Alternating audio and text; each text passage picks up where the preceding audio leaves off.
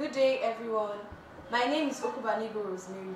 I am a student of Holy Child College, Southwest Ikoyi, and I'll be speaking on the topic, Parents, the Nigerian Child, and Leadership. Leadership is the action of directing, controlling, or overseeing the activities of a person, a group of people, an organization, or a nation at large. A leader is an individual who has the skill and potency to guide others to achieve success and pave the path for others to follow.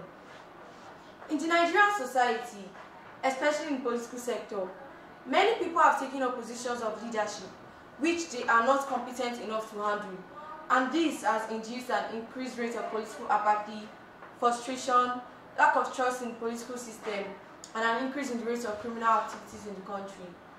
All these factors have contributed to a misinterpretation of the real sense of leadership, as it causes confusion in the minds of people on the true essence of good leadership. If the true sense of leadership is to be revived in Nigeria, then it must begin from the Nigerian homes, that is, the Nigerian parents and their children. Like Iyala Bazard said, parents are teachers, guides, learners, protectors, and providers for their children. Parents are the first and most essential teachers of their children. Hence, their impact goes a long way in developing the mindsets of their children.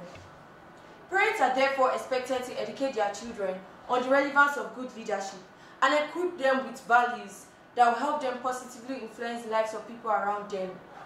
They are also expected to train them to see situations from other people's points of view, to communicate effectively, and learn to listen and respond to others in a polite manner. Parents are also expected to manifest the traits of good leadership themselves, as it is impossible for a parent to advise his child to do what is right when he himself does the opposite. Like the popular saying goes, you cannot teach what you do not know and cannot give what you do not have as well. I mean, as a parent, how do you expect to train a child when you have no morals and you are indisciplined yourself? That is not possible. Moreover, children are more likely to learn from the actions of their parents faster than their words, because they believe that what you do shows them how you want them to behave. For instance, Mahatma Gandhi is an example of a good leader who was brought up by responsible parents. Although dead, today he is known as one of the world's most influential anti-war leaders who fought for civil rights and believed in non-violence.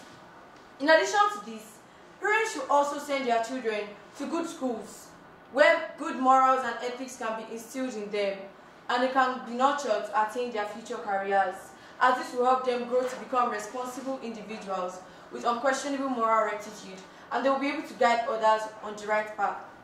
In conclusion, I believe that the onus of good leadership lies on both the parents and their children to yield responsible leaders who will guide Nigeria out of our present dilemma. Thank you.